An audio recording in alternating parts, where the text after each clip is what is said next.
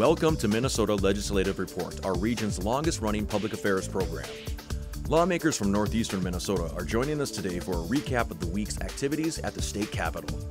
This is your opportunity to call or email your legislative questions and have them answered live on the air.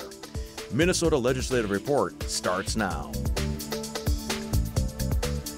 Hello and welcome to Minnesota Legislative Report. I'm your host, Tony Sertich. With just 1 week left in the legislative session, lawmakers are getting a breather this weekend for Mother's Day. But they will hit the ground running on Monday for a final sprint to the constitutionally mandated end to the legislative session on May 17th. Today's show is a great opportunity for our viewers to ask questions to the legislators who represent you.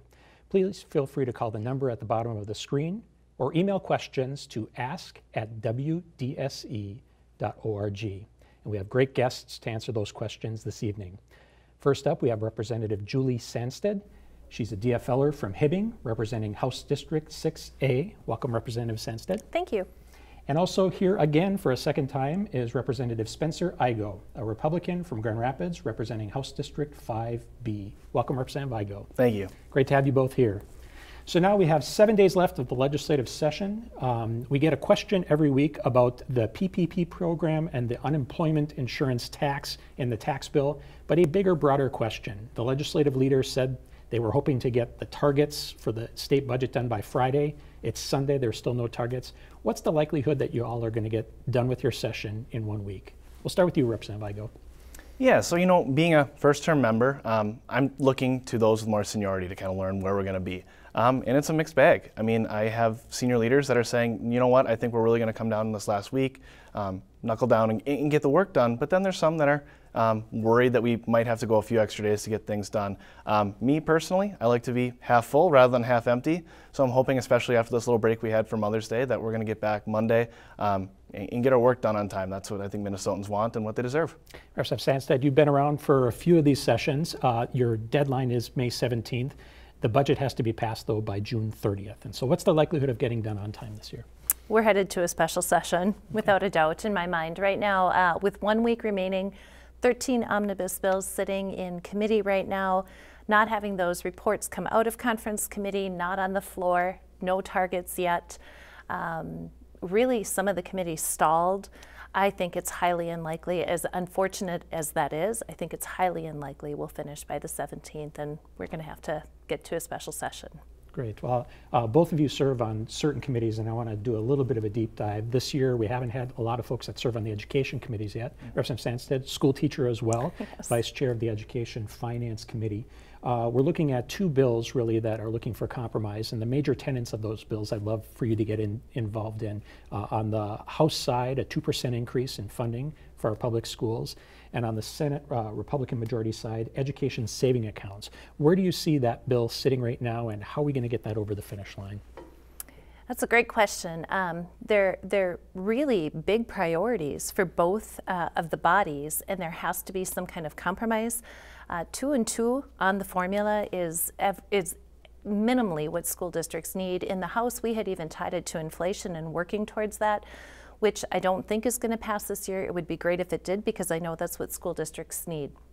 On the Senate side, they're looking at a form of vouchers, basically, and that's a priority because as they see it, not every child needs to be in a public school. It's not the best fit for them, and yet, those students deserve a quality education as well. So there's some wrestling that needs to be done, and there's a lot in the bill that can be bargained for. So I hope they can work it out. Great. Representative Igo, you sit on the Environment and Natural Resources Committee, and there are some loggerheads there as well. And we're reading in the paper and watching some lines being drawn around clean car emissions, and then in the Senate saying if that's in the bill that they're not going to pass the budgets for the DNR and others, and that could impact campsites, state parks, and the like. And so what do you see as a way to get there to be compromise for that issue as well? Right. So, being on that committee this year, I've learned a lot about where Minnesota's headed and how we're a leader already when it comes to, how we approach energy and our climate and our policy around that. The California cars mandate, where everything's kind of gummed up right now, is it's a sticking point because it's being a mandate that's being moved by our governor, right? It's being moved by a state agency. It's being moved by the courts. The people I'm hearing from in my district and other constituents from around the state, they want that process to move to the legislature, right? And to have an honest debate about where we're going to accept our mandates from. So this is a point where I'm hoping we can have compromise and say, you know what, we're coming through COVID right now. Let's get Minnesota back on track. Let's have a balanced budget. Let's have an honest conversation about our policy moving forward for electric vehicles and cleaner vehicles in the future. Let's have that next session when we're going to dive deeper into policy. Let's get the budget done right now. So I'm hoping maybe that we could take a pause on that and move on to it next year and have honest debate about the issue rather than trying to jam it through right now when Minnesotans need a lot more. Great. So we're speaking of the budget here, looking at roughly $50 to $52 billion for 2-year budget. We've talked a little bit about some spending initiatives, but the tax bill is always the big bill at the end, how you pay for things as well. There are certain differences there. Can you talk about the House proposal a bit and what you like about it, some concerns you might have, or where you see the tax bill shaking up? You know, it's been a very interesting year because when we started this legislative session, we went in anticipating a $4.1 billion deficit, and that was March of 2020 that we had that estimate. Now in March of 2021, we are at a $1.6 billion surplus. So I don't think it's really time to raise taxes with the surplus. With that being said, I can say that I did like some portions of the House proposal because as they did raise taxes, that money was going to be used to really help some wonderful programs. Some of the differences that we had in the two bills really around unemployment and the PPP. The Senate had some proposals, but the House went even further and covered it to a much greater extent. I think the Senate had 18% covered. The House was going all the way at 94%, which would have, which we would have been able to do with the House bill. Now we're kind of on pause with that. We'll see where it goes. But I'm glad there's an appetite in both bodies to get something done around those two issues. Great. Representative Weigel, we talked a bit about the tax bill when you were here about a month or so ago. Now that you've been around another full month in the legislature, further thoughts on the state of the tax bill and the compromise needed to get done there? Right, kind of like I said last time, now that we have these numbers, we have a surplus. There's no reason right now to be raising taxes and fees on Minnesotans. I think that's really, really important that this tax bill comes out without those added fees and increases. We need to be giving the tools needed to Minnesotans to get back up, have a summer, and get their businesses going, get their family lives started again. And that's not slapping more taxes and fees and growing government, really. It's, tighten the belt a little bit. Let's get through this thing. We're very thankful that we have a surplus. And with these federal dollars coming in, let's fund the programs needed to get Minnesotans back on track. I think too on that topic, there's so much uncertainty around exactly how the federal dollars can be used and how much is coming in. We know it's going to be quite a bit. So I think it's really important to prioritize, understand those dollars, prioritize how we're going to use them before we do raise taxes. And especially with those federal dollars too, it's very important that the legislature be involved with how that money is appropriated, right? I mean, if it's going to be almost $2.4 billion, that kind of money really needs to go through the legislative process so that all branches of government are involved and it's handled properly for all the citizens of Minnesota. Great. This is just a reminder, if you have a question for our legislators, please email us or call the phone number at the bottom of your screen. And we do have a call. Diane from Chisholm is a nurse. She wants to know, what are the legislators going to do about the Essential Workers Emergency Leave Act? Is that a piece of legislation that either of you are familiar with? Essential Workers Emergency Leave Act. I don't know exactly what's going to happen on that one. As I understand it, that's part of all of the final negotiations that are right now kind of gummed up and on hold. So all I can say is probably to be continued. I know that it's a priority in the House. I don't know that we have the same reception on the other side, but these are the pieces that are being ironed out. Great. Anything to add? Yeah, with my committees, I'm not very familiar with the bill, but without even conference committee reports out, I'm not really sure where it's going. So I'll kind of second what Julie said there. Great. Well, let's take people kind of behind the scenes. It's the last week of session. Your first term, Representative Sandstead, you've been around the block a bit. When we're talking about budget targets and compromise and these conference committees, it's really a lot of hurry up and wait from what I recall. And so as legislators sitting there, the leaders meet with the governor to try to hammer out the big picture details, and then folks get to work finding the smaller compromises. From where you're sitting right now, kind of what's your job and role in this last week as the leaders are compromising and negotiating on the big picture? What are you guys up to while they're doing that? Well, I'll start. So for me right now, I'm watching a lot of the policy that's going to affect northeastern Minnesota, right? So it's making sure that the bills that I've been working on, working with other colleagues, are getting the right voice in conference committee, right? So, one of the bills that I'm really happy that I'm moving on is actually in the public safety bill. And it's a 911 dispatchers working group. So it's going to be to get all of our dispatchers around the state standardized workloads, standardized training, so that everyone's on the same page to keep Minnesotans safe. So something I'm doing on that, luckily it's in both omnibus bills in the House and the Senate, but it's having the conversations with those on the conference committee so they know the importance of that bill, so it doesn't get lost and forgotten in this conference committee process. So that's a lot of the work right now with me not being on a conference committee, is just making sure that those policies that maybe are smaller but have a huge impact up here are remembered. So lots of phone calls. Great. Pretty much the same thing, really watching some of the legislation that I have going in different omnibus bills, working with the chairs on both sides to say why this is important, to keep it alive and relevant, and then really becoming a lot more informed on the other omnibus bills that I'm not a committee member of, and trying to really dig in and find the nuances of what's involved in there, and trying to figure out if this is something at the end that I can support, if there's pieces within a bill that I just could not support, and become familiar with that. Great. Well, one big topic that could take some time in the House while you all are waiting for the compromise to get done is the cannabis or marijuana legislation to legalize cannabis in the state of Minnesota. It's gone through a long committee process in the House, not moving in the Senate, but it looks like you all may be debating it and voting on it this week. So your thoughts about that bill? Representative Stansted, we'll start with you. I'm always amazed at this bill that it's such a priority for so many Minnesotans when there's so many other issues that we're looking at. Personally, I really am not fully supportive of this yet. I can see both sides of it. I'm fully in support of an expansion of medical marijuana, but to legalize full recreational marijuana, I think we have other priorities to be looking at. We still run into federal conformity issues. I think there's more work to do, but I do understand the side, like people are using right now. That is happening, and it would be better for us if we could do it in a controlled manner, safer, knowing what's going into it, regulating the industry, and not just having, we see a lot of issues, on the range and other places with drugs, and it can be a gateway drug, and there's always lacing. So I understand the importance of regulating, but I think we have other priorities right now to focus on. Yeah, kind of along that lines, the conversation for marijuana is here, right? We're seeing it around the country. We're seeing it to states that we border, right? But this is not the time. It's not moving at all in the Senate. So we're going to have this bill on the House floor. There's going to be a huge conversation. It's going to eat up a ton of time that I think we both agree on should be used to fix these conference committees and get some bills done and give Minnesotans a balanced budget. So in this bill, even it's moved through some of my committees. It feels rushed, I'll be very honest. I mean, it was thrown together, and I think we need to have honest conversations about how do we regulate and get opinions from Minnesotans.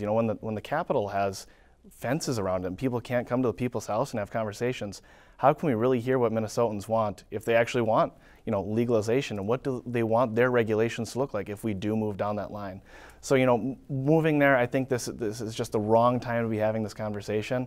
Again, we should push this out and have a conversation when everyone can be in person again, where we can really talk about where have the shortfalls been in other states. Has it been a good thing? What are the side effects? They're not happening right now, so I'm a little disappointed that we're trying to move this through right now. I would say on this issue, I don't think it's an issue that's been rushed. I think that this is an issue that Minnesota has been facing for many years. This train has left the station a while ago. It is an evolving conversation, and I think that there's still more to learn about it. But emerging from a pandemic and the work that we need to do, I would agree that I don't think this is our priority right now. Great, and we'd like to welcome you all into the conversation. So as a reminder, please call or email if you have questions that you'd like to ask our legislators. Speaking about the pandemic, Governor Walz this week announced a turn of the dial that happened on Friday in some instances, and then a lot of the restrictions and regulations ending by the end of this month before Memorial Day weekend, with ultimately July 1st being the end of the mask mandate, and maybe sooner if we hit 70% of vaccinated Minnesotans. Along with that, there was about 24 executive orders and emergency powers that the governor has, and he reduced that in half, or is proposing to reduce that in half. I know that this issue around emergency powers and what's open and not, and what power the governor has versus the legislative, has been a big contentious issue this legislative session. Now that we're on this path, and it looks like we're towards the end of these regulations and emergency powers, what more, if anything, needs to be done that you see the legislature doing around COVID, emergency powers, and executive orders? Representative Igo, why don't you go first? Yeah, so I think the governor's statement, turning the dials back, is the statement that, we're in remission of this pandemic. We have beaten it as a state. We've really come together from our families to our businesses. We've overcame this. And I think the phrase I've been using to the high school students I talk to is, this instance we went through, they looked in the face of adversity, and Minnesotans have smiled. And we've beaten this thing, and we're moving forward. And I think the best thing that the governor could do now is, as we approach these steps that he's put forward, is relinquish his emergency powers on his own, right? So that means not calling us back in June to extend them, and realizing that, okay, if we're going to be to the point where we're not going to have masks, if you do the math at current vaccination rates, the masks could be gone as soon as May 31st. So if that's the case, we're not wearing masks anymore and businesses are completely open, I don't really see a need for emergency powers, and I don't think a lot of other Minnesotans do. So my ask right now, being here with all of you, is, and if the governor sees something like this, is relinquish these powers on your own. Give Minnesotans hope in government that we have co-equal branches, that we're all working together, and we're doing what's best for all Minnesotans. So I guess that's kind of my last pitch, is that in these conference committees, we're trying to get bills that are going to lift Minnesotans up. That's what they deserve. Give people hope again, and like I say, bring our best days to reality. Representative said you've authored some legislation on emergency powers, not just for today, but moving forward. So your thoughts on this? Yeah, actually, I think there's a whole lot of education that needs to be done around the emergency powers. There are some real benefits for our state having emergency powers. For instance, right now, under the governor's emergency powers, there's $30 million a month coming in for food supplement in our state. We had telehealth provisions as a result of the emergency powers, which we wouldn't have been able to access before. Mental health services, all of those are very, very significant. The mass vaccination clinics and opportunities there are a result of the emergency powers. So I don't think that we're beyond this pandemic completely. We certainly are not what I would call in an emergency phase, but what our laws don't have right now is a management phase. And I think that's something that we need to look at. I have a bill right now in play that is looking at Chapter 12, which governs the emergency powers, where you're outside of the emergency proper, but more into a managerial phase. And I think that that's what we need to do moving forward. I don't think this is going to be the last pandemic that we will see. Hopefully in our lifetime, yes, but it's not going to be the last event like this. And we do need to have an off-ramp or a way of handling this. We saw that through this experience, we really weren't prepared. It isn't anybody's fault. It's just the laws that we operated under, the laws that are on the book, and they're insufficient. We've learned from this, so we need to build it out a little bit. And just kind of adding on that, I think, as we approach that off-ramp, Minnesotans are desiring transparency right now. In this modern world, you can go on the internet and see and hear just about anything. And the thing that I'm hearing from my constituents is they want to know, how is this being handled? Where's the governor's decision-making being? And I think as we approach the summer and everything starts to lift, we as a legislature and the governor should have open conversations. Talk about why these emergency orders were declared, why these declarations happened. This is what we did wrong, this is what we did right. And Minnesotans deserve that, because I think that's the next step in reinstating that faith in government. Because people are really worried, when you hear emergency powers and you hear, control over everything, that's not what Minnesota stands for. That's not what the United States of America stand for. And it's really easy to get lost in confusion. So I think it's our job as members of the legislature to really inform the citizens of the state. Let them know yes, we failed here. This is where the governor did well. This is where we didn't do so well. Have that conversation. And on that, I would also say that's part of the language that I've included in House File 1515, and not just transparency for the public, which I think is very critical, but an understanding for the legislature and the legislators who have to make decisions. One of the problems, or one of the things I think I felt frustrated about, is during the 7 special sessions, we really didn't have an opportunity for committee hearings or dialogue. Now that we're in session, we've been able to do some of that, but we're really behind. Coming in, 7 sessions later put us in a bad place. So I think just to have that constant information available to us, and I do believe in co-equal branches of government, I think that puts us on a more level footing. So again, there's work to be done in Chapter 12. Great. We have another question from a viewer, Yvonne in Hibbing. Is the legislature working to get federal funding to help pay for the high utility bills caused by the polar vortex that impacted the energy industry in Texas? She says, Hibbing, I'm sure Representative Stan said, you know this, utility rates went up following the bad weather, and she had seen other states reach out for federal funding. Anything in the works on that you know about? Absolutely. We're working both at the state level and the federal level to get some kind of support, because we were just pummeled in Hibbing, to be frank. Our utility is a municipal utility, so the state PUC doesn't really have oversight.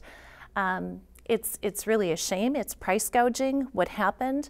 Unfortunately, the state of Minnesota doesn't have laws on the book to have prevented what happened, and this didn't happen, and I need to make it very, very clear, this didn't happen just in Hibbing. It wasn't just Hibbing or Minnesota that was impacted. This happened nationwide, and really this has to probably get kicked up to the federal level, and there should be an investigation, and there should be, I'm hoping, some support there financially, and hopefully the state is able to do something too with those federal dollars coming in. Great. So when I talk to folks on the street, they watch the legislature and they say, you guys go down there, you fight it out, and then everything happens at the last minute, and why don't you do your work sooner? The other thing I hear about is compromise versus strongly held positions. And so really one of my last main questions to you all is, and I'll start with you, Representative Igo, where do you see the need for your party to compromise maybe a key position to get to a solution to this budget stalemate? So often we can beat each other up on the opposite sides and say, here's what you should do. More introspectively, where do you see your side of the aisle needing to compromise to get to a budget solution? That really is a tough question tonight, isn't it? I think compromise is a really important thing. And I think we're in a time right now where people think compromise is a weak word, right? But I mean, to those listening to the conversation here, I want to say how important compromise really is. We as a civilization, as Minnesotans, wouldn't be here today without the ability to sit down like we are right now, talk about our differences and come together on issues, right? I think there's going to be compromise to be had. I'm hoping that, when we look at the environment bill, in the climate and energy bill, we can find some things in there. Okay, we agree. We need to move forward as being, a responsible producer of energy. I think we could find a solution there. One of the solutions is what I've been working on a lot. And, we were just talking about the utility problem there. I just want to jump in and add on that quick and just say that really showed the reason to have an all of the above energy approach, right? So the current bill moving through the House will eliminate, Boswell Energy Center, which is in my backyard there in Grand Rapids and Cohasset, right? So when we're talking about that bill, and I'm talking about the compromise, coming back to the question you asked, the policy there is really extreme. Mandates that are going to totally strip, natural gas and coal from being the backbone of our energy grid, even though the clean energy for them is here. So I'm thinking the compromise there is, okay, let's lead forward and start moving towards clean energy, but then let's build it and construct it here. Copper and nickel is right here in northeastern Minnesota. I'm sure it's been talked about on this show before. Julie and I are very familiar with it. Part of the things that I've been trying to add to that bill is let's compromise and say, okay, well, let's start moving that direction, but let's mine and produce the materials needed here. And I think that's one way for us to come together on the issue. Republicans don't want to necessarily live off coal and natural gas forever. We just want to move towards clean alternatives that are sourced responsibly here in Minnesota. So I think there's a compromise right there to be had, and I've been trying to have that conversation with members of the Energy Committee and members of the Senate, so we can come together on that solution and realize that America's future and the world's future starts in northeastern Minnesota. Okay. Representative Stan said, where do DFLers need to show compromise to get to a solution to this budget stalemate that's rapidly approaching? I think the problem goes back even further than one party or the other. And I think really in a nutshell, the biggest problem that we're facing that always leaves us kind of gummed up at the end is that we have a $52 billion budget to settle, 80 days this session, 40 days next biennium, over 2,600 bills already introduced. And so we're moving too fast in too many directions. And our omnibus bills are just packed full of things. So when it comes to compromise, it's almost impossible to start. There's so much to work through. I think we really need to be narrowing our focus, doing less well, and going from there. And I think that we have a lot to learn from each other on each side. And I think if it were a little more focused, we could get to that compromise a whole lot faster. Great. Well, 30 seconds each. I want to hear from you real quickly about something you think that's going to get done this year below the radar that nobody's been talking about that's going to be good for folks in northeastern Minnesota. About 30 seconds apiece. Whoever wants to go first. You can go first if you'd like. For Northeast, well, I'm hoping that it's still a hope of mine that with the SR Steel situation going on, I have a piece of legislation introduced that will protect the permits if the leases are indeed pulled and something goes very haywire. I think the most important thing is protecting those leases, or not the leases, excuse me, the permits, so we don't have to start over from ground zero. And I'm still hopeful that that might happen. Okay, 20 seconds. All right.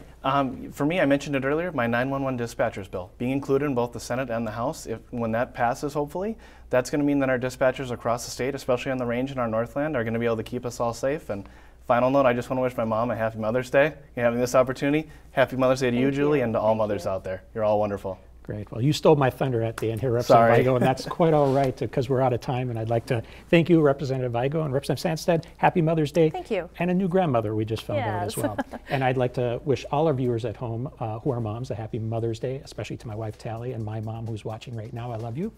And we'll tune in again next Sunday, May 16th, for this season's final edition of Minnesota Legislative Report, when we will welcome more lawmakers from northern Minnesota to our show.